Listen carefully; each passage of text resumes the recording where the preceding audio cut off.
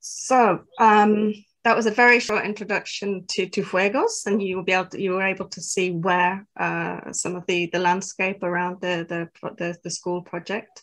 And now we're going to get a bit of an overview of FUEGOS, of how it began and what its aims are.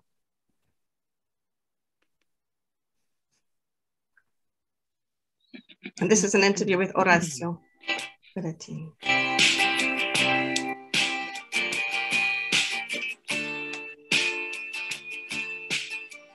Well, FUEGOS was established after the earthquake that hit the coast of Ecuador in 2016. We at FUEGOS were convinced that crisis provides also an opportunity to solve social and economic problems such as inequality, environmental degradation, poverty. We were also convinced that food can be a very powerful engine for social transformation. Because if you think about it, food touches everything. Food is the core of our identity. Food reflects power relationships between rural and urban areas. Food is crucial to promote a good health.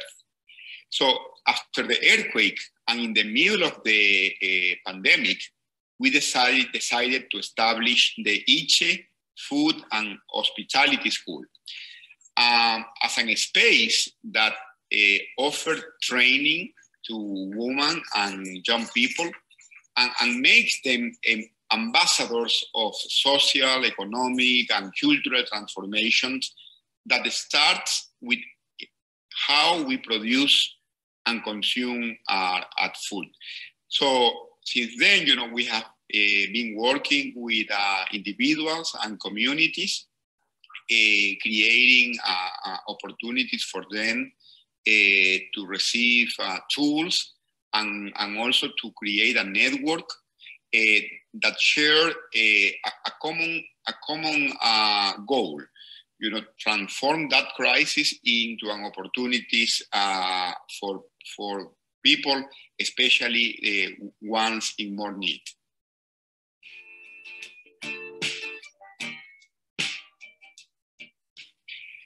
Instead of establishing the food school in a big city, we decided to establish ICHE in the rural area of a small county in the northern coast of Ecuador. When people visited us from all over Ecuador, all over the country, realize that opportunities can and should be distributed everywhere and not just in a few places. Of course, being established in the rural area also brings a lot of challenges. The lack of public services, being far from big cities made difficult to bring equipments and to convince some talented people to come here to work as trainers. However, we are facing these challenges and we believe that we are proving that it's possible to create opportunities in marginalized areas.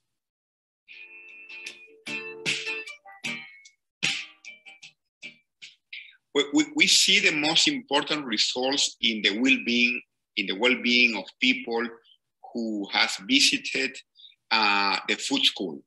Students, farmers, small entrepreneurs that come at ICHE to receive not just training, but also the opportunity to share knowledge, to create a community, which is for us is the most important goal of the food school, a community that is committed to transform the whole society based on principles such as solidarity, innovation, justice. So for us, the main results that we have seen so far are in the faces and in the life of those people who we are serving at the food school.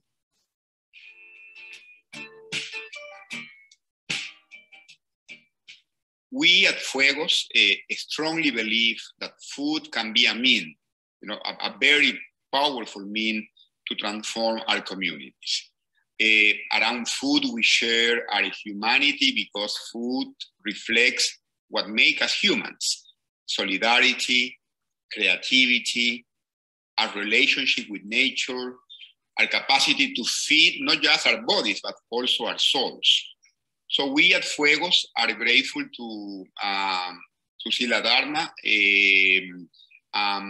and we are hopeful that our partnership will enable us to provide individuals, families, and communities with tools to enable them to improve their life and also to create hope in a very difficult times like the ones we are living in right now. We believe we have also the opportunity in these difficult times to reinvent ourselves, and food can be a powerful engine to achieve that goal.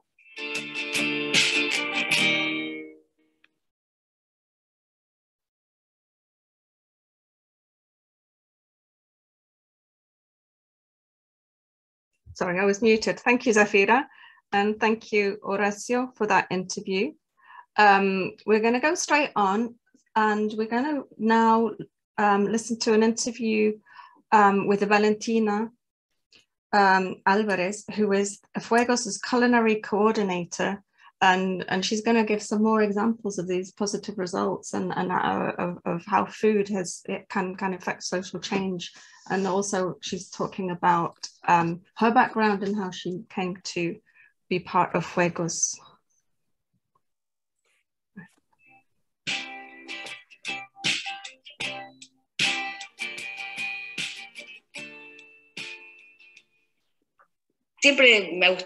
I have always loved cooking, being with foods, and growing up around it, with the influence especially of my great-grandmother. I had the pleasure of living with her a long time, with my grandmothers. So always being with them, especially around the manabi oven and stove, always created this attachment to food, and especially with that tradition around these family recipes, products and traditions that are also behind food. When I was a girl with my mother, we made things to sell. And after I got married, my husband's family had a hotel on the beach called Coco Solo, and there was a restaurant there. So as soon as we got married, we took over the hotel and also the restaurant. So as I always liked the kitchen aspect, I immediately stayed working in that area. I always liked it a lot. And from there, I took it to a more like a beach restaurant. And also when I began to study at a distance, I always wanted to study cooking, but at a distance it's difficult to study cooking. So I studied a degree in hotel management and tourism because I was always heading towards cooking. So I tried to ensure that all the research that was requested in the curriculum of the school was oriented to food, and above all, traditions. Because unfortunately, as everything has been an oral tradition, there is very little written down. And that tradition is in the mouths and in the spirit of the elderly. That this pandemic has shown us that from one day to the next, they may no longer be here. So that has been a great motivation to start documenting, to investigate. There are so many things that one does not know, but there is so much richness that is worth being retalented, reinterpreted, shown, savored. So that's more or less what I've dedicated myself to doing. And we always had this in mind, to have people from the area in our team. That is our mission, that if we are going to have a venture, something to do, that it should always be with people of the area. So it was our turn in a very intuitive way to also take the mothers of the different families from nearby, from Churro, from Aguacate, and teach them in the format of a beach kitchen restaurant.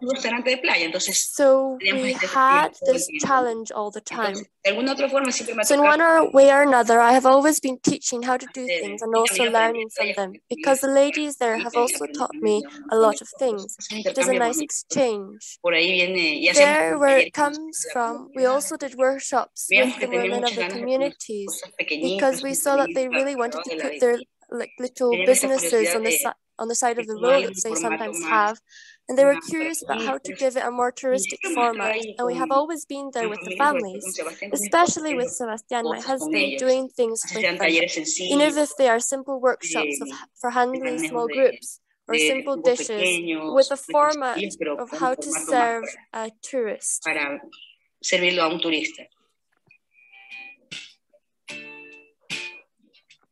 Food has that great power to unite. Whenever you eat something with your neighbors or at the table, interesting things always happen. You learn, you communicate, and always when people are in difficult times, especially with earthquake, I realized this. A lot of people lost their jobs, and that people I knew who maybe worked in other areas would create their small businesses, maybe by doing egg omelets. Then they realized that they resorted to food preparation as a means of subsistence. And this also fits with the FUEGOS vision of food as a catalyst for development, because through food, through rescuing it, value chains can be created, because we are not only talking about preparing dishes, but how you can insert products from the area, bringing the producer and the agricultural or peasant closer to the tourist, or the people who pass through the semi-urban area through a plate of food. Then that is a beautiful thing. That of the industry, let's not say industry, of the food activity, food has this great capacity, because to prepare a plate of food, and this is a very important task for a cook, in that proposal that they make, they can be very coherent and attached to the territory or not. Because I can start a business and put whatever, like smoked salmon or spinach, things that have nothing to do with the territory. But I can also bring my proposal and put river shrimp with peanuts and corn to make this dish. I need local products. So if my gastronomic proposal is local food with tradition, connecting what people eat, I will also connect the territory through the products. So you generate a value chain that is distributed in a more equitable and a fairer way. It feeds and nourishes this micro-social fabric. And then the food has a great capacity to link, unite, and make even the smallest grow. I'm always glad when people who have worked with me in my venture, I'm glad to see this. Maybe I haven't grown as much as a business, but I do like that at the same time as my business has grown, the people who work with me have grown. For example, a mother of a family who did not have her own house could already build her own with its basic things. So that is the beauty of conscious gastronomic ventures, is that your team or the people who work with you grow along with the business.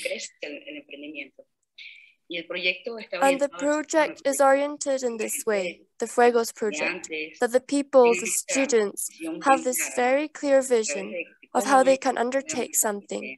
It can be a restaurant, it can be as a gastronomic cultural teacher, or as an enterprise of selling processed or semi-processed products.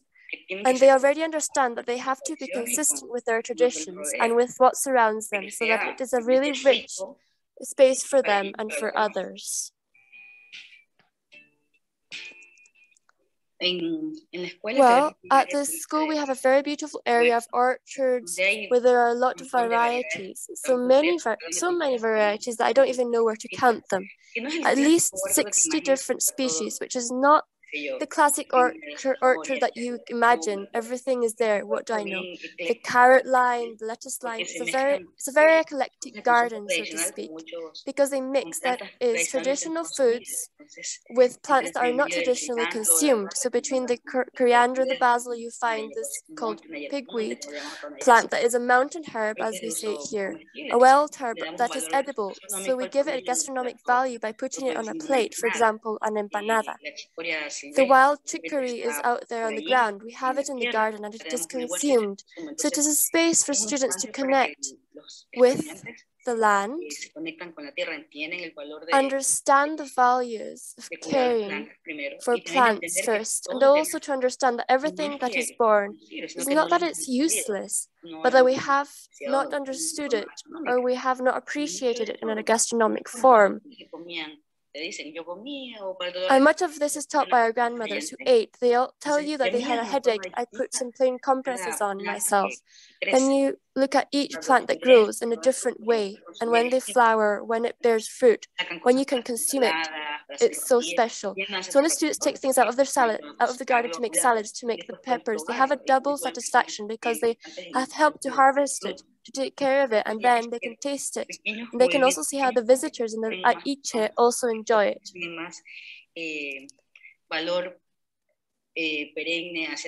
I think that small movements, small changes are more powerful. They have more perennial value towards the future. For example, when the students have a stage called extensionism, which is 1 month, and they have a kind of outing to the communities where they share with them and share what they have learned in each, and also exchange knowledge, because each one, there is a contact, there's an exchange of knowledge.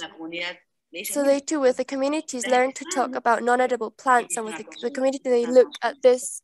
Look, we eat this at Iche. Then they look on, oh, look how cool, and they start consuming, these plants. Then that mainly makes be more sustainable, because if you already see it in a different way, you don't see it as a weed like a mountain. You no longer see it as something that you underestimate, that you simply uproot or cut it. If not, what you do is say, oh, I can actually feed myself with this. With a few clovers, I can make a delicious salad.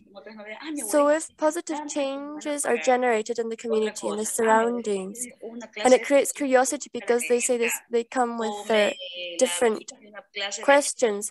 Oh, my grandmother has such and such a plant, and this is very good for something else. Or my grandmother has a kind of different plant from this one here in the neighborhood, or my neighbor has also got different kind of achicoria. It is a very long, so they have, which is very long, so they already open their minds and are attentive to what is around them. Then they already generate curiosity. When they are already generating curiosity about the world around them, you already see there's a change because you see it differently. All the efforts that you have made with the school have been exponentially valuable. On the subject of aid for tests, in these moments of crises with the pandemic, it is very important, because when such a new project is projected or envisioned, there are things that you don't expect them to happen, like the pandemic. So you don't have those designated items, so you're in a straitjacket. When there's this facility that you have, this generosity that you have had with FUEGOS, with Iche, have helped us solve these problems and move forward, especially expanding the range of the budget, for example, for food, for the family meal that we call it. More than like the food for the students, we call it family food, because it's a way of being a family when we eat, that we come together, we cook together, and improving that budget has also been a beautiful change, because it has allowed us to have more supplies. And with these inputs, also making the family meal preparation exercise and the practice and reconnection with our ancestors, with what our ancestors ate, the opportunity to do this, we're going to make this meal, the boy maybe that has been in the school that he has never eaten, but maybe his grandmother has. So having this range of food a little more open, thanks to your support, has allowed us that the support in this volume, it might not seem to you like very big or that it's not enough, but for us, this help is everything. It is a lot. That is a meaning to go from one slightly tighter scheme to open up a range of possibilities and food for all of us. The students enjoy it, they take advantage of it a lot, and they even have room to say, well, we can propose this type of menu for the following week, because there is already this flexibility with economic issues which are very limiting in many times, and this aspect they have served, and really thank you from me, from the students. They also appreciate it, and for us it is something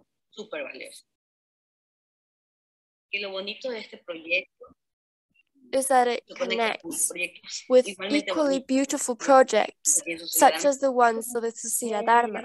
It's like a great link.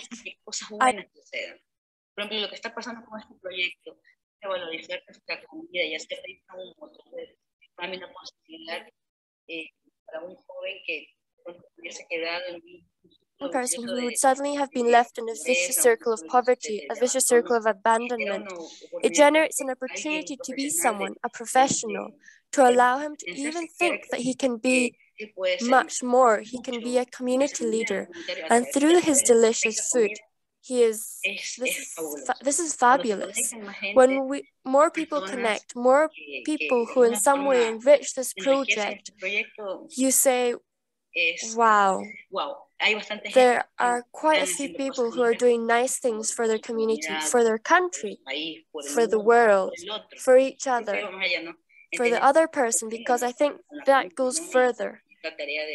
Well, it happens to me with food, and there is a task of being a little bit, not a teacher, just a facilitator, a way of understanding your environment, a different way, not so individualistic.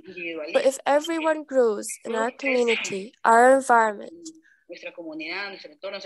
our family will work better, your ecosystems, your environment works better, then it's cool that things like this happen. Things as small as the Action Network has a lot of impact. One would think that it doesn't, but it really does. In other words, I think that with the change of one life of a student, with a change of only one, a lot has already been achieved. It is already a profit. And if everyone manages to do something interesting with their endeavors, then that is fabulous.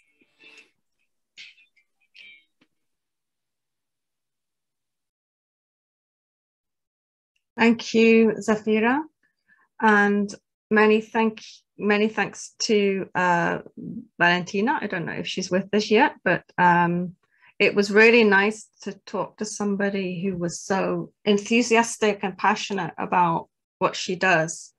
Unfortunately, there wasn't, I could have played the whole interview, but we don't have time. We didn't have time for all of it. I had some comments from Spanish speakers that the audio was not very clear for them. I'm very sorry about that. I will put on YouTube all of these videos separately so that you can go back and listen to the ones that weren't very clear. But we're going to carry on for now. We're going to now watch some testimonials from different people who have participated in the Iche food school, FUEGOS' food school. And also we're going to hear some testimonials about their outreach placement, or extensionismo, as it's called in Spanish. So here is, we'll just play this video and I'll shut up.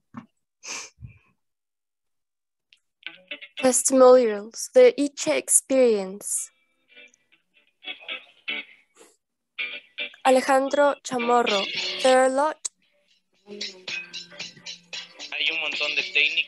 lot of pure Manaví techniques that Nuema can learn. the use of the stove, the different techniques that are inside the stove, the ingredients that you have here, the proximity of the ingredients. This is an opportunity for students to understand Manabí cuisine firsthand as a hot cuisine. Valentina Alvarez. Then it opens the horizon for them so that with the Manabí product, with ancestral Manabí techniques and applying avant-garde techniques, they can see this view of the Manabí cuisine dressed in gala. It was an incredible experience. To tell you the truth, it was complete. Highlighted the best of the Manaba gastronomy. The dishes had everything we expected: flavor, textures. The balance of the menu was incredible.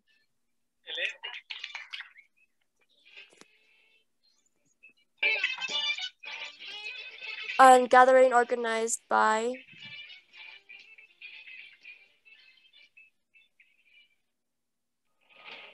Siempre sorprende.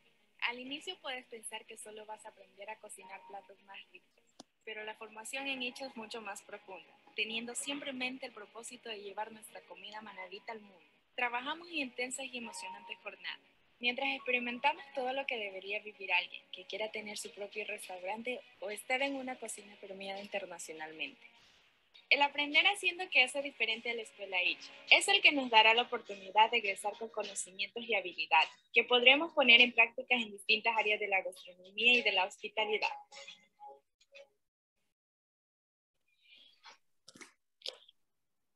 Become one of the pioneers of this new Cocina Manabita. We accept people who would like to participate.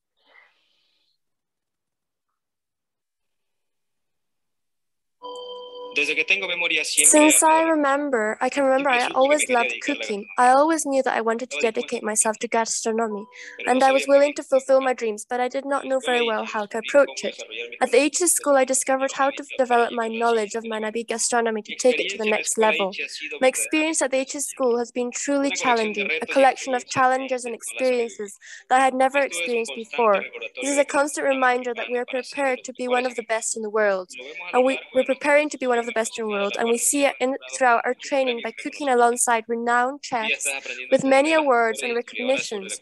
One day you are learning with the best historians about Manabí culture, and another day heritage, and the next with peasant associations that produce the best chocolate in the world. All these experiences have shown me that what I am capable of, and I am convinced me that we will become an international culinary destination. Become one of the pioneers of the new Manabí cuisine. To apply, complete the registration form. Send your application until September 30th.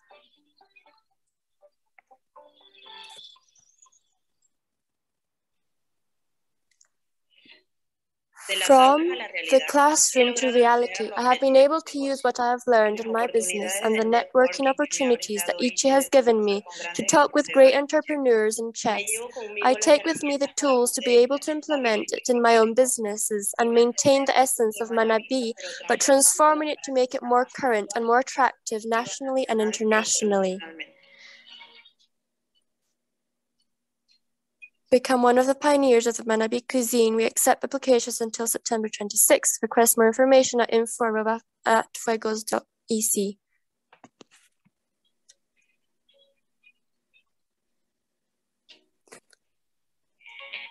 Extensionism of the School of Food and Hospitality, ICHE. The extension period is a program that students complete in the 6th month of training that we have here at the ICHE school. The purpose of this process is to make the students have contact with the community and share knowledge, the knowledge that each one of the communities where they go and visit has, and also the technical, practical, and ancestral knowledge that they have already acquired in each of the subjects that they have been seen here. For me, the extensionism was a very pleasant experience since I was able to take my knowledge acquired here at the ICHE school and share it there with the community, with the kitchen people. We ourselves went to the orchard or the garden with them to harvest the pineapples. They have their organic products, so we went to harvest the pineapple and be able to make a dessert and be able to leave it implemented there in the place. The chosen communities were a number of 6: San Jacinto, San Isidro, Rambuche, Bellavista, Cojimíes, and Brisay. We are in the Bellavista sector. It belongs to the canton of Hama, Manabí. They have come here with new things that they have explained to us, and we have also explained something about what is prepared here as a snack. My experience in extensionism was special because mutual learning could be achieved. Both I learned from them and they from me. We also implemented certain cocktails with my partner using aromatic plants that were in the area. Thank you for coming to this beach. You're welcome, very welcome. We hope you have a good experience. Thank you, Zafira. I realize that this is a lot of information. there's a lot of input here, so I hope that if you do have questions that you're writing them down, so we can have a good discussion afterwards. The final content that we're going to show you before we go on to introduce the FUEGOS team members and let them kind of speak for themselves and for you to ask the questions you have. The final input is an interview with Michelle, who was with us, so she'll be able to add to anything she says here. So yeah, let's just go ahead with this interview now with Michelle.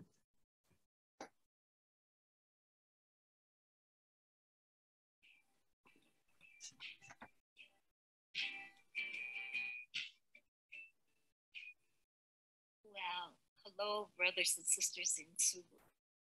I'm Michelle O'Fried. I have been living in Ecuador since 1972. I have 3 Ecuadorian children. I studied public health nutrition before I came to Ecuador, but after having seen hunger in West Africa, where I lived for a few years before I came to Ecuador. So that started me off. But I guess what really began was maybe those talents that God gave me that have to do with flavors and smells. I'm just passionate about food. So I imagine I studied my profession to justify my own personal passion and talents. So what am I doing in FUEGOS? Well, after decades of being in Ecuador and working with different NGOs, many of them women's NGOs, and almost always working with women's groups of people who didn't have a lot of resources. But remember, in Ecuador, since we're on the equator, we can have fresh fruits and vegetables, everything fresh all year round. It was nice to get out of the US, where in that time there was a war, and we certainly hope there will not be another one. It was the war in Vietnam that I was not in agreement with.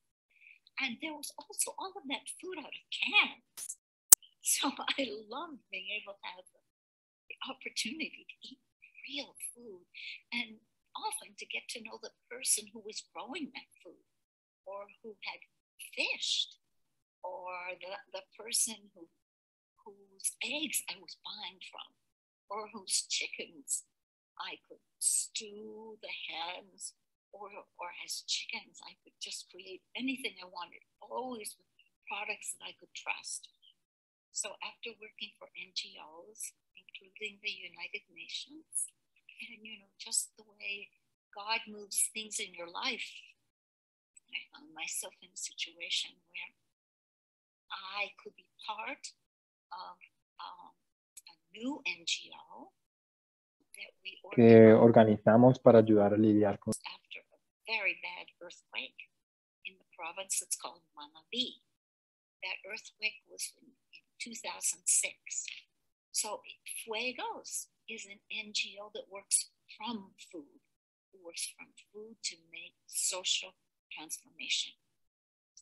And since I've always worked in women's groups and with aspects of gender, and since I've always worked also with women's groups and community groups and groups that didn't have many resources in the terms that the first world might think about, but full of, most of them had some land, most of them could grow something, and they still appreciated the traditions of their grandparents.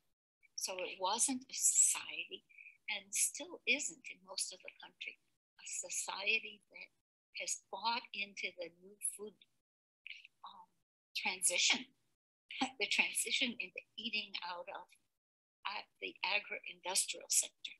Here we can eat real food. So in FUEGOS, that's what we do. We help through our school youth to be able to learn how to put up their own businesses. Many of them come from families that have food businesses. Those youth are learning how to eat in a very beautiful, healthy, sustainable way, straight from the land that's close to them. Those communities and those students are being able to appreciate their own food and perhaps create it in new, very exciting ways. Because in FUEGOS, we talk about the importance of presenting traditional food from Manabi, which is famed for being the best food in Ecuador, and Ecuador has incredible food all over the country. We in FUEGOS have almost as our slogan, new food from Manabi. And it's new because of the innovations that we're doing. Most people in Manabi no longer eat many vegetables and are not used to eating raw salads. Maybe those raw salads would have brought amoebas into their lives. So now that they can grow their own products and that our students are realizing how delicious the products are.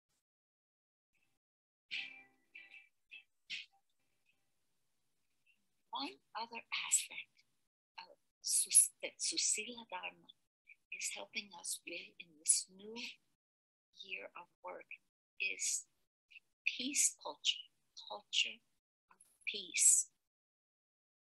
Manabi has had huge amounts of machismo, we say that in English.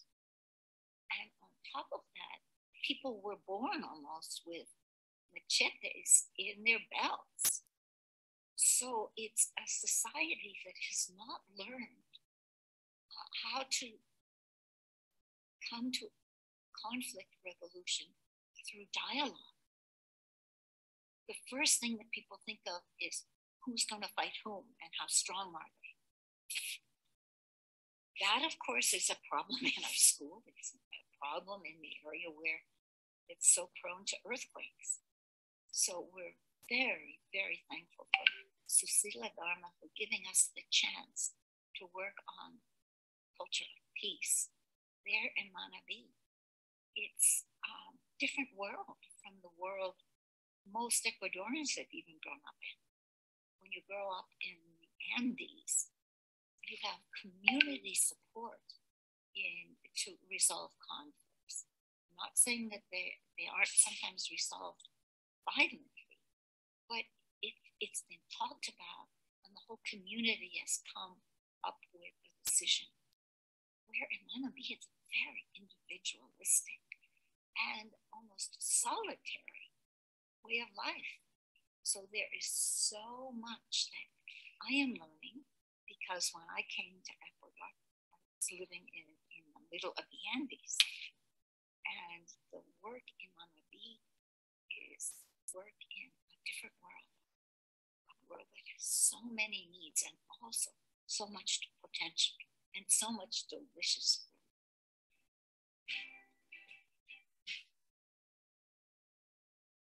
One Health is a new concept. Health has always been viewed from the health sector, which is based on the learning of professionals, doctors, nurses, and usually health centers and hospitals. That's a kind of health that does not even fit public health standards. But unfortunately, in almost all of the world, health has been viewed from the health infrastructure rather than viewing it as part of life. So One Health brings together the traditional health sector with much more focus on preventive health, public health focus, along with what people in the development world are considering a whole new aspect, which is sustainability. The food that I eat, how much plastic is involved in it? Am I drinking really safe, beautiful spring water out of a plastic bottle? It has to do with the foods that I'm eating. Are they coming from healthy ecosystems, from regenerative agriculture? And these are all new aspects of health. So in One Health, we link the health sector with everything else about life, particularly the agricultural sector, that hasn't usually combined consumption, which comes from their sector, with health. We are so lucky to have very good relationships with the United Nations, with FAO, as well as with WHO, who are trying to bring about these new models, linking production with consumption. And in Iche, FUEGOS, through our food school and our restaurant, we're able to put these things into practice. Our students every day cook their own meals, that they are trained how to have healthy meals using healthy local products.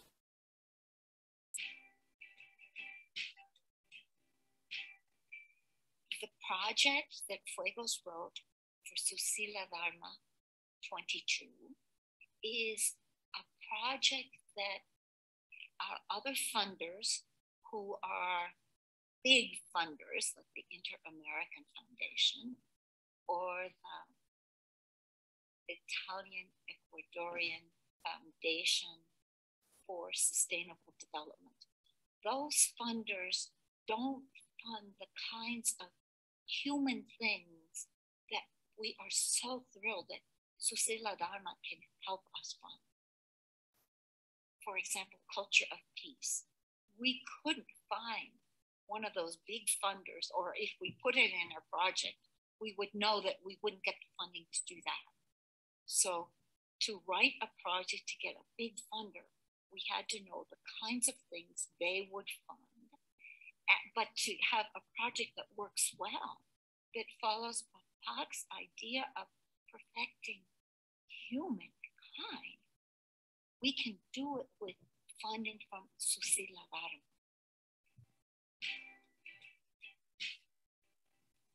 To begin with, food is something that everybody deals with, hopefully at least 3 times a day. We all eat. And 38% of all of greenhouse gases come from the food system.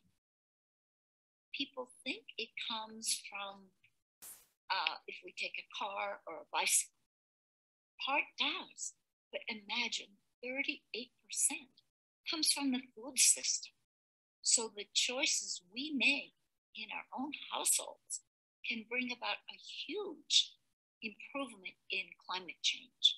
Climate change is one of the aspects that we can hope to address in FUEGOS by the kinds of choices of foods that we eat. Our approach to climate change is to have our project located locally, to use local food, and to train people to be able to earn money in their own localities. They're using public transportation, using food locally and training communities, families, and our own students to eat locally, we are addressing climate change.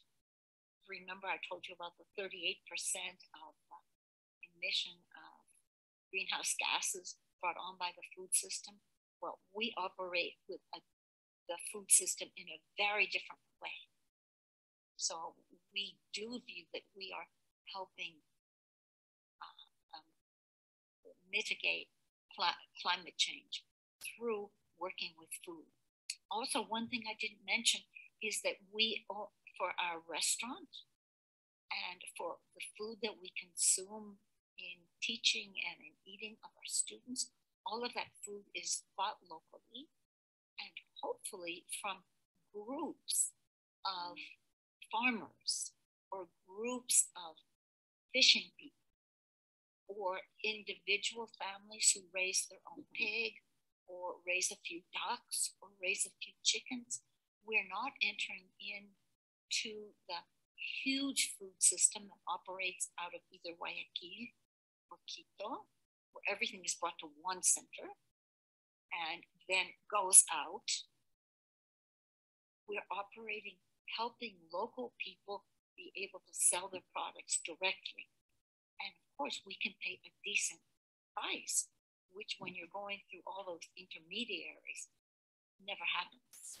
So that's another way that through food and the way we operate food at our school, we are helping the economies and also helping climate change.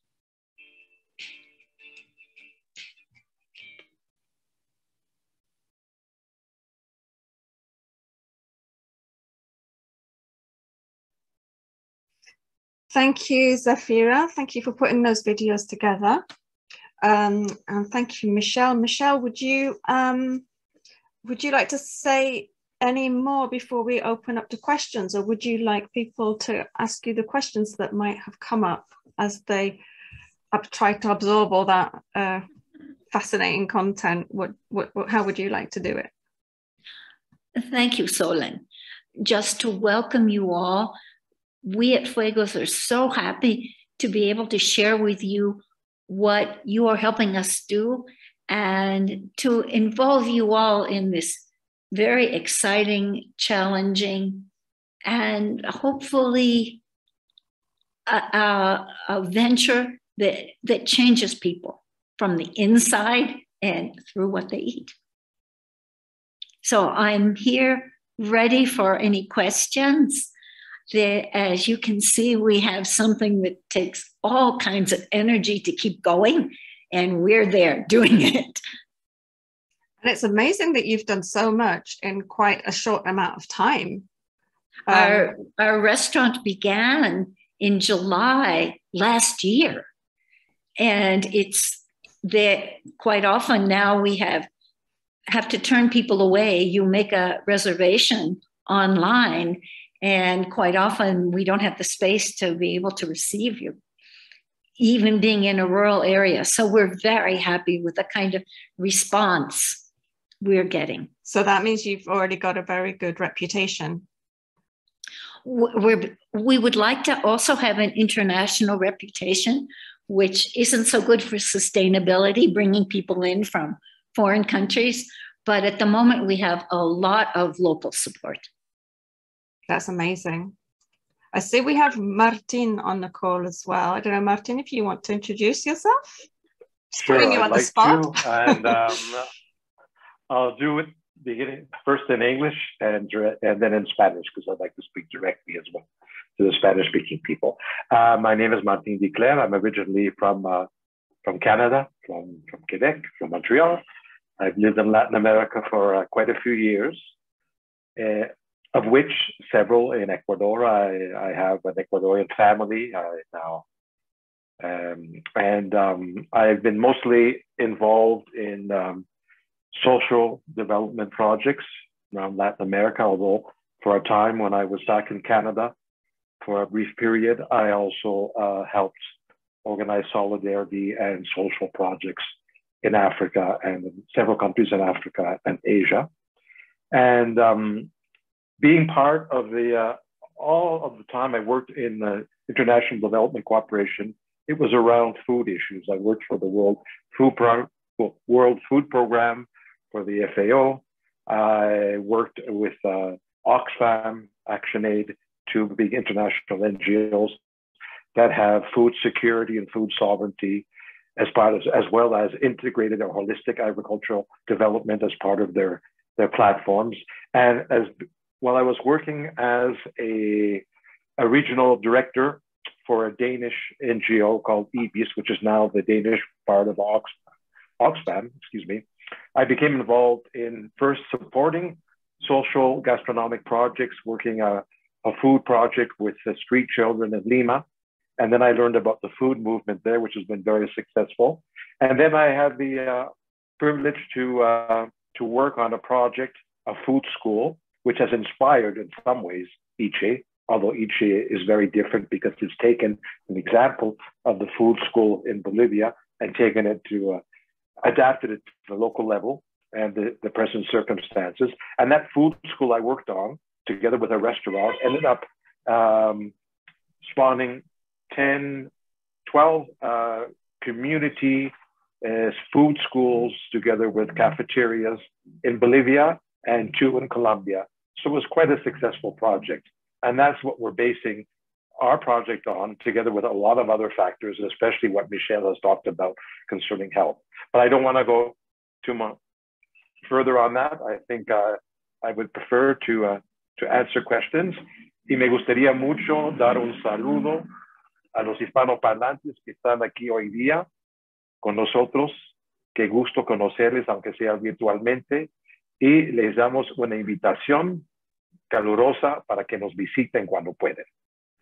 And I just said it's a privilege. I'm very thankful here. We hope that you can visit sometime. I extended the invitation first to the Spanish speakers because I imagine they're closer geographically to us than others, but hopefully you can all come and visit us.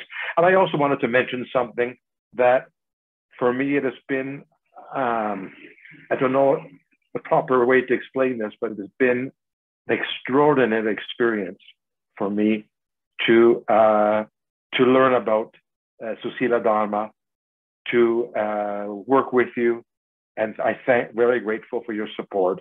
But that has also led me to a change, a big change, a positive change in my life, because by working with Susila Dharma, thanks to your support to FUEGOS, I have also become Subud. So I really would like to thank you for that. And that is because I had the opportunity to get to know you, some of you, and Susila Dharma through your cooperation. A través de su cooperación con FUEGOS, that you put the Subud philosophy in practice through the different projects you're supporting. Thank you, Martin. I'm so glad that you've joined Subud. Welcome. That's really nice to hear. And it's nice to meet you virtually.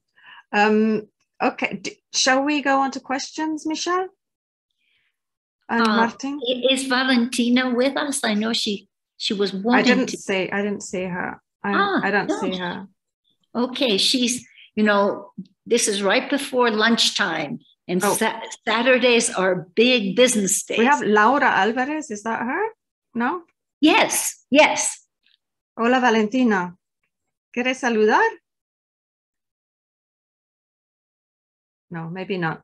She might be busy.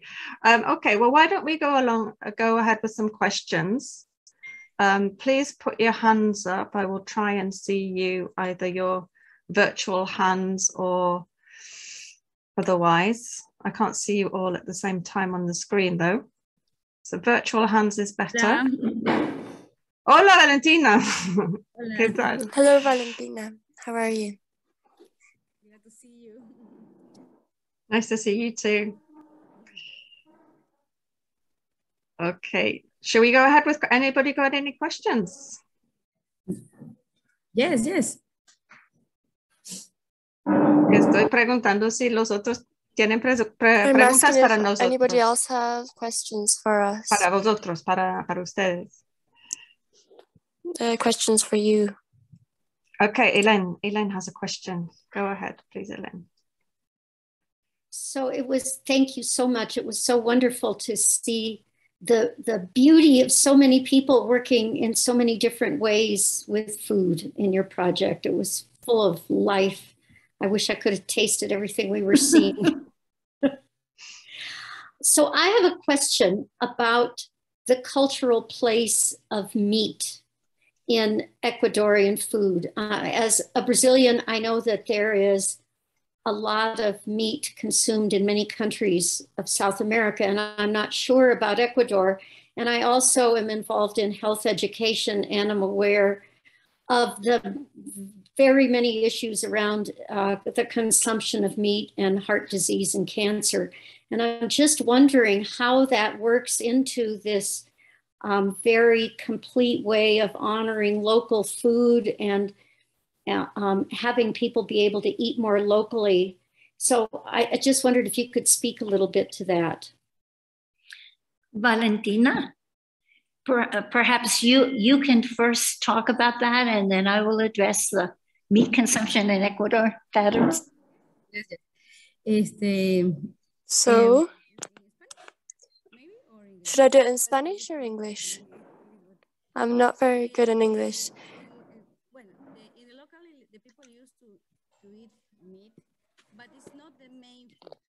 Valentina, if you prefer to speak Spanish, you can speak Spanish because we have interpretation. Perfecto.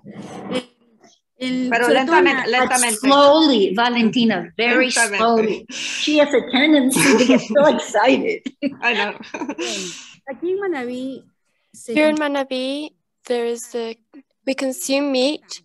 Not so much of like beef. More of it is pig meat. A lot of bird as well, like chicken, and especially here in the coast, there is a consumption of the fish, of prawns as well, which is part of the diet. With respect to the pigs, I have noted that it has been changing a bit. There is a lot of consumption of cerdo criollo, called like pig that is being raised within the different families. Sadly, it has changed a bit because there has been an introduction of the types of pigs that is raised with like food that has been like grains and stuff that isn't exactly like the normal way that done here in the different places, like the houses. This doesn't have such a nutritional value, and also the value that is so nice of the pig that is of the house, where you give them the leftovers of the house and all this. You don't get this because this comes from the industrial aspect. They don't tell you with this change what there is inside of the food that is given to these other pigs raised industrially. In the aspect of the beef, there is not a care that is so technological. It's maybe more friendly, which is a cow that has grown in open fields. There are no hormonal treatments and stuff, but there are already options of consumption of happy cows here in Icha, which is the offer of this type of meat, of cow meat, which is a product of the growth of the cow that has been able to have a very good and happy life. When you're going to kill them already, there's already a bit of this concept in the zone of it being more humane. Luckily, there is something that there's not much difference in the human aspect of the art of the fishing. If it's not adequate, will also be bad for the environment and destroy it a bit. So it's good that the food can be good and nutritious and delicious, but it also has to have a good impact environmentally. That is it. Thank you, Valentina. Yes. Just to give you, all of you, an indication of consumption of animal protein in Ecuador, the last national study we had, which was based on in-presence interviews in 90,000 households in the entire country, we learned that most Ecuadorians are barely eating any animal protein. This is a poor country. The source of their protein is rice, which makes you know their rice has about 9 grams of protein per 100 grams of food product. So that gives you an indication of the small amount of animal protein that is being consumed in Ecuador. In cities, you find larger consumption. In rural areas, quite often people are vegetarians without ever saying they are. Maybe on a weekend they would eat something, or if they went to a market, they would eat something, but in their own homes during the week, quite often maybe they would eat an egg from their own chicken, or perhaps cheese from their cow or the cow of a neighbor. So this was a vegetarian culture to begin with. And still in Manabí, we have many, the dish, in fact, that Valentina presented to us during her interview was a dish that at the moment is made with some seafood, but Valentina presented it to us in the original traditional way, which was it's made with many vegetables, and it's all held together with this wonderful creamy flavor that you get from ground peanuts. And these peanuts are grown in their land right there in Manabí. The dish is absolutely wonderful. And I was very impressed that Valentina, to show off her skills, showed us this very traditional vegetarian dish. In fact, it's even a vegan dish, come to think of it. Also, just in terms of cancer and red meat consumption, all of the studies that have been done to show that are done in countries where their source of red meat are not family-grown pigs, for example. So we at ICHE are trying, like Valentina said, trying to go back to the production techniques. And it's all I have never seen on our menu beef, in fact. On our menu for our restaurant doesn't have any beef. And we never set that up as a policy. It's just not part of the culture. We do have certain things that come from cows, which also do produce methane and bad gas emissions. But in general, most poor cultures were vegetarian cultures. Thank you. Thank you very much. Thank you, Michelle and Valentina. So it sounds like you have quite a low carbon footprint for now, at least. I have a question here from Isabel Cristina, who says, how do you reach the United Nations? The United Nations was mentioned, I think, by you, Michelle. What is your connection with the United Nations? Well, both Martin and I have worked for the United Nations. I also worked for the WFP, the World Food Program. But right now, I'm going to turn it over to Martin to talk about how our relationship with the United Nations is going right now. And of course, a lot of it is in terms of the Sustainable Development Goals. I'll pass it over to you, Martin. Thank you. Thank you, Michelle. Yes, I think what Michelle just mentioned is the basis of our relation to the United Nations. Of course, we're always trying to form alliances with the different projects that are being carried out. We've spoken to the FAO about what we're doing. We've spoken to the World Food Program, and they know about us and we know about them. And we also try to, in some way, to influence what they're doing and also learn from what they're doing, and especially to avoid duplicating the work that's being done. That's something that, as a lot of you probably know, that happens in development projects or social projects, that there's a lot of duplication where you have more than one organization working with this same population, the same communities, doing the same thing. So we try to make sure that our actions are complementary to the other actions that are taking place.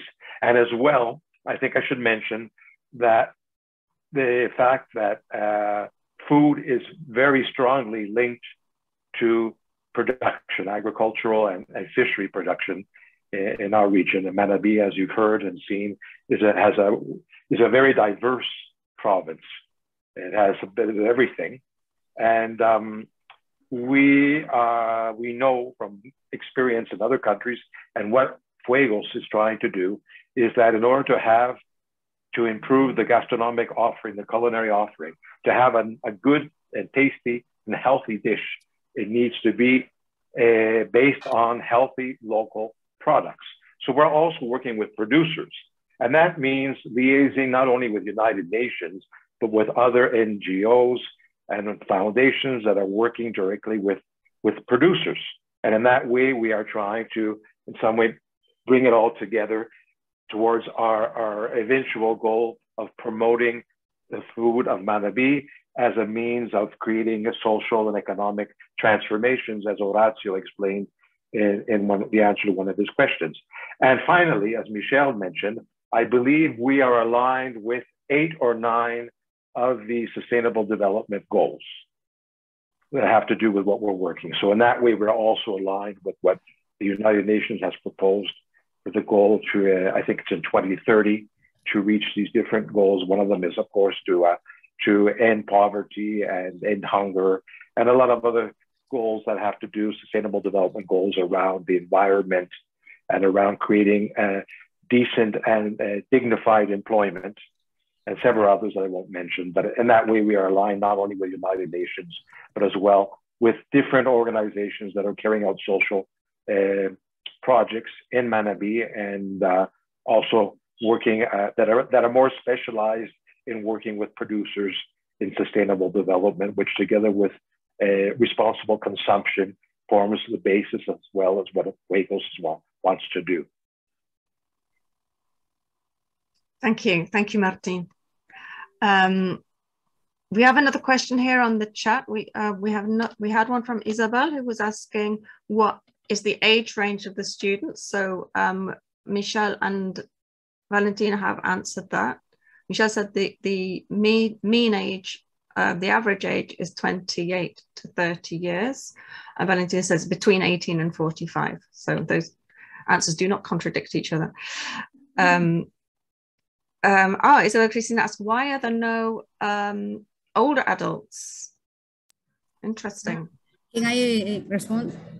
The thing about the range about age, por el rango de edad, es básicamente it's basically to reconnect to the new generation with the Manabita traditions that are not there anymore. So we need the knowledge and the techniques of our grandparents to go back to the roots. And in the classes that we give, many of the students, even if they're from Manabí, they do not know many of the preparations that for me are elemental. So this is why we prioritize, first of all, the youth. We also have a preference if it's a female gender, and also their vulnerability if it's a rural zone, and also if it's their first opportunity to access these types of studies. So all of this is in the matrix, like the option of the selection, because what we want to do is we could at some point do workshops for older adults, but the idea of this aspect of the program is to vinculate or put this ancestral knowledge with this knowledge of the day with food. Our generation doesn't know about this, so this is why we focus more on this range of age range. Also, I might add, our donors, our big donors also require that. And that is part of the priorities of the United Nations, that sustainability be something that youth are involved in. Okay, thank you. If I also may add Martin. something, sorry. I think that it would be an idea to explore eventually offering courses to third age people, to golden age people, adultos mayores, as you say in Spanish, and also to bring some of those people in to actually teach and exchange knowledge. Yes. As Valentina explained, that's something we're already doing. And I would also like to take the opportunity, if I may, just to mention something associated with this, is that the school, each school in Fuegos, is a center from which irradiates all sorts of workshops, of training across the province. I think that's very important to consider. It's not only the contact that we have with the community, our outreach is not limited to that month of what we call extensionism, which is like rural service, which was explained in one of the videos, where the students go out into communities and they share their knowledge with local restaurants and eateries, but they also learn from what the eateries are doing there, and from elderly people. They gain knowledge from seniors and from abuelas, from grandmothers, as Valentina mentions. As well, we also have a project which is we're building the first responsible, sustainable gastronomic culinary tourism route in the north of Manabí, where the school is located. And from the school, we are providing training and support to more than 125 small food businesses, 80 producers, both of agriculture and fishery. And in that way, we are also working towards outreach and working in the community, gaining knowledge from the community and passing on knowledge from the students themselves and from what we have learned in general.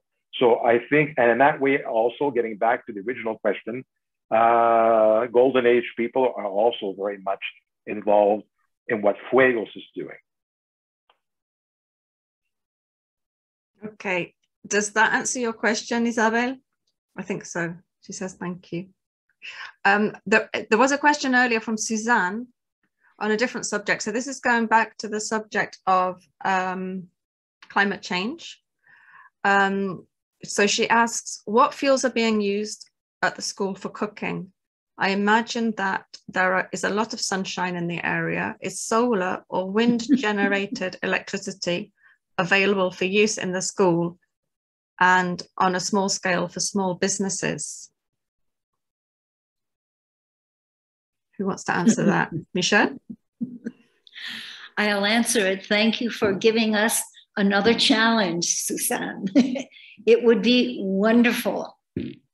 We haven't gotten into all of that yet, but there are just so many things we would love to do. Yeah, it sounds like you're such a multifaceted enterprise already.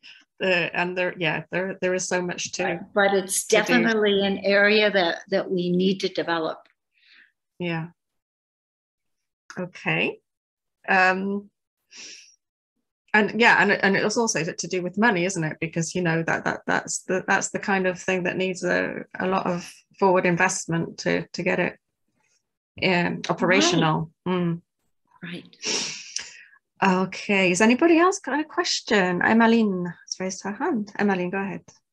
First of all, big congratulations to you and the team. It's amazing work you're doing.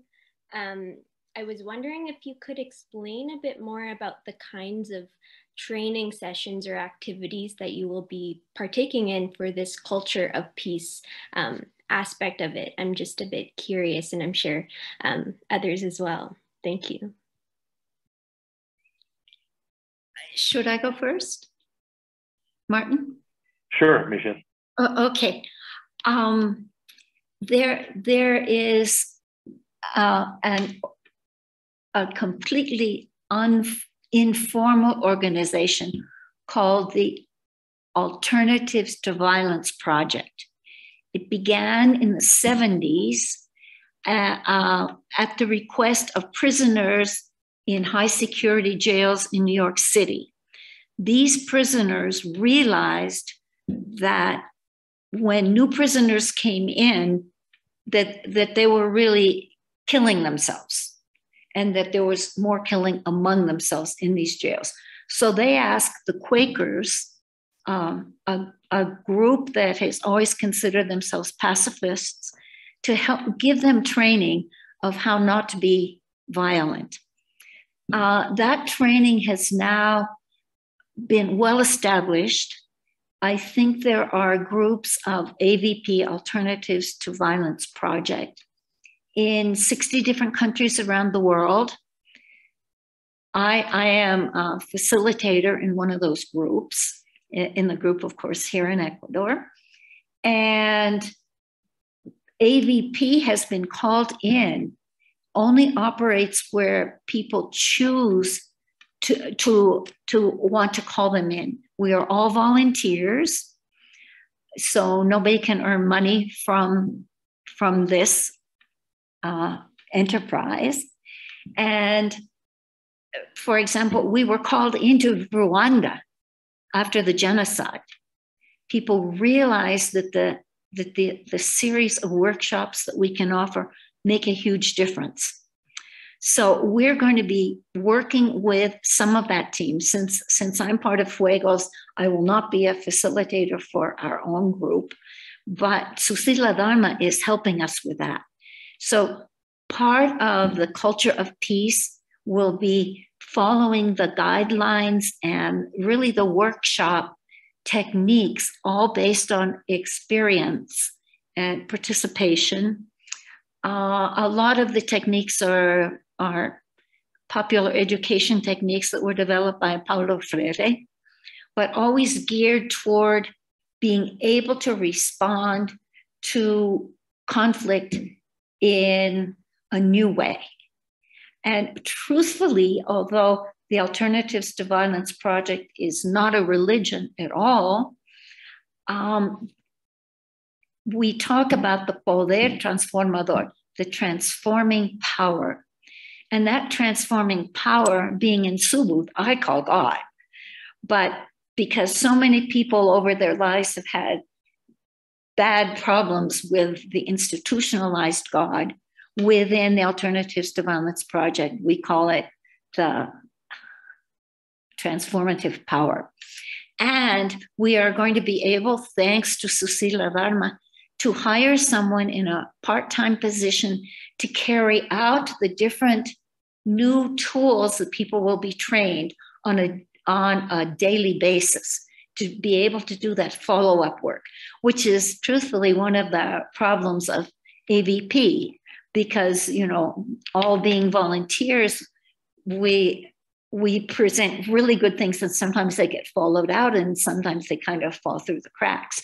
So we are very hopeful that we will be able to make a big difference having somebody on our staff, even as a part-time position, who'll be able to follow through on that.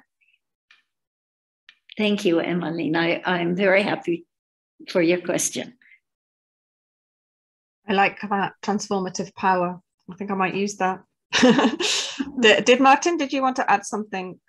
Or otherwise, we do have another question. Yeah, I could just perhaps add that the culture of peace, as Michelle explained, that will be it'll be present in the school, and not only for the students but as well for the staff. I think that's very important to mention for everybody that working together, because we're forming a community, a family. We're now altogether about 25, 26 people, and as in any human society or situation, sometimes conflicts do arise. And we do have a situation in the school where we have almost half of our students who do not live close to the school and are living together in a student residence.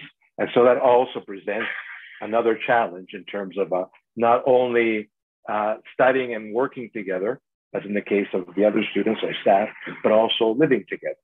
So the culture of peace will be part of an holistic approach to providing psychological support and coaching as well, and just having someone to speak to. In many ways, an extended version of what a high school or university counselor does when they not only talk to students about their professional problems associated with their studies, but as well, a lot of times, personal situations come into play. And it's always good to have someone who's available to talk to and mediate, using cultural pieces as a very important tool. I think it was mentioned in our proposal that Manabí is a very machista society. There's a lot, unfortunately, of domestic violence. Women do not have the kind of voice that they should have, and we're trying to promote those kinds of values as well in our school. What we're really trying to do is, one of the goals of the school, aside from providing employment opportunities, either through being able to find jobs as a graduate of each school, or starting up or improving their own small businesses that many of the students have, is to gain this perspective of a commitment to society, to their community, to their families, to learn new values, and to also be able to transmit those values to other people. And to, as we spoke about the power of food to change, this goes together with the transformative power that Michelle was talking about. And I would say that's one of the main goals of the school. What will our students become? Ambassadors of Manabí food, but also ambassadors of and the bearers and transmitters, I don't know if that's the proper word, of these values that we're trying to pass on to the students and to the staff who work at FUEGOS. Great. Emma, has that answered your question? Definitely. Thank you so much. Thank you. We're getting some great questions here. We are running out of time. There are a couple of people with their hands up, so I'm going to take their questions and then we'll have to wrap up, I'm afraid. So the next question was from Vincent. Hi, everybody. Just wanted to say a comment really about, from the point of view of a Susila Dharma national representative, we've supported this project along with other SD nationals, and it's been a great pleasure to do so over the last 2 or 3 years.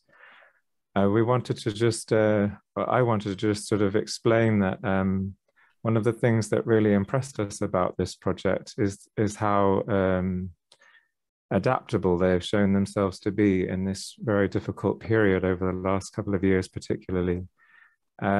So they've been very good at actually asking for our approval to actually say, you know what, this situation has caused us to mean we can't actually do the family homestay program we were hoping to do with our students because of COVID. So this is what we would like to propose instead.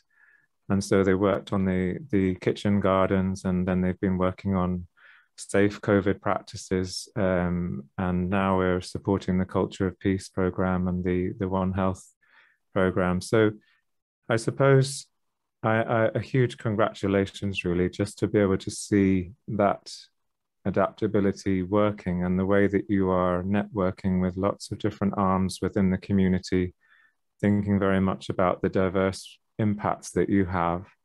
It means a lot to us, and I think it's a very good demonstration of how a Susila Dharma project can behave, you know, out there in the world.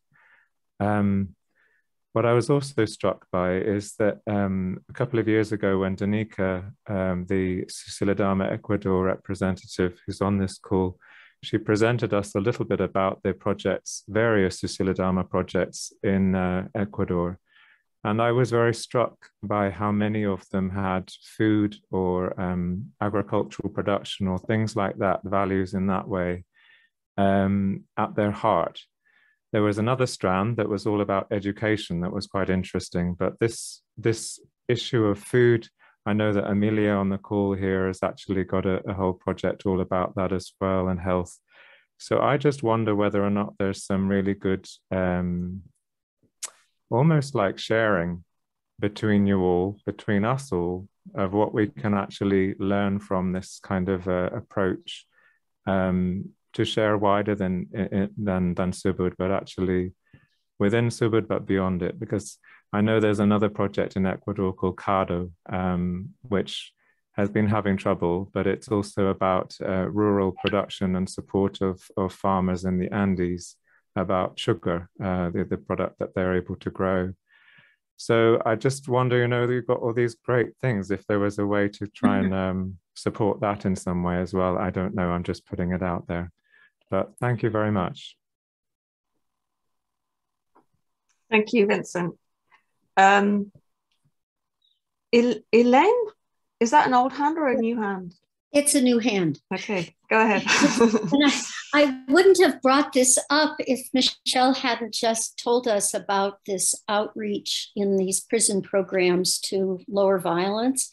And I'm not sure you may both, Martin and Michelle, be very aware of this, but prison gardens are also a means of lowering stress and violence. I had the pleasure of one day at Rikers Island, the Rikers Island jail, of working with the gardener there who started that garden and experiencing working with both the men and the women prisoners. And there are quite a few prison gardens that are extremely successful across the United States. I don't know about other countries. 150 years ago, they were the norm, and they made a whole lot of sense. Prisoners, and unlike orphans, they were expected to grow their own food.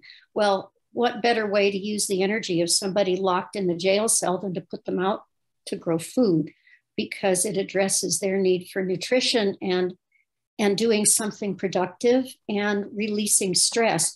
And with my own research with adolescents across the country, I would say 80 to 90% of the kids that I've interviewed say working in a garden gives them peace. It makes them calm.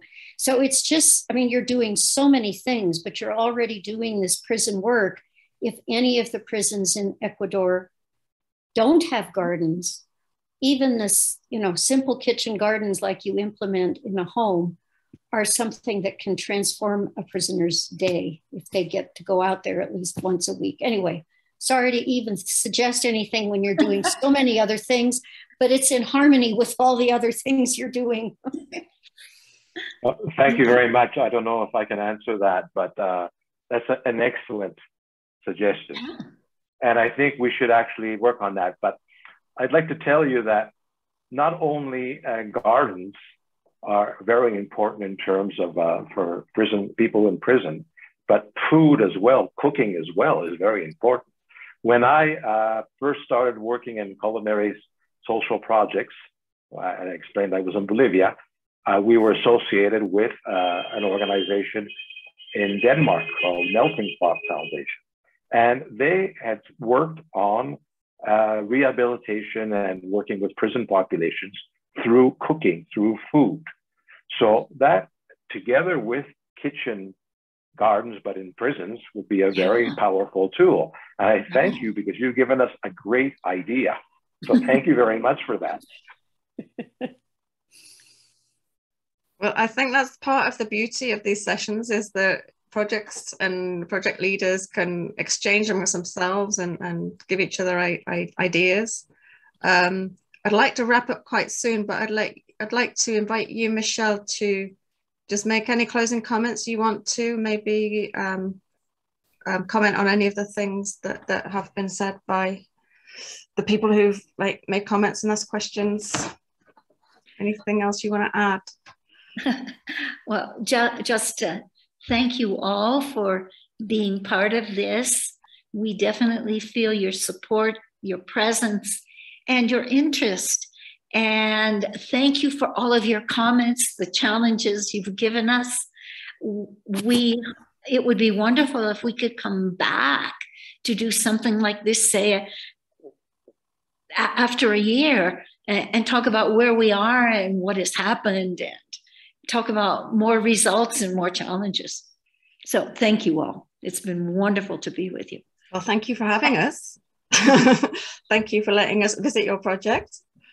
Elaine has sent the name of a book, which might be of interest to you and anybody else. Doing Time in the Garden is a book about the Rikers Island gardens for prisoners. Perfect. Okay. Any final comments from anybody? I'd like to say thank you to our amazing translators, interpreters. They're here every time. So Miranda, well done. Congratulations. Thank you so much. Isidro, thank you. And Margarita, thank you so much for being with us. And Zafira, again, is Zafira still with us? I'm not sure, but thank you very much for preparing those interviews, videos, doing all the editing. That was amazing. And thank you everybody for coming.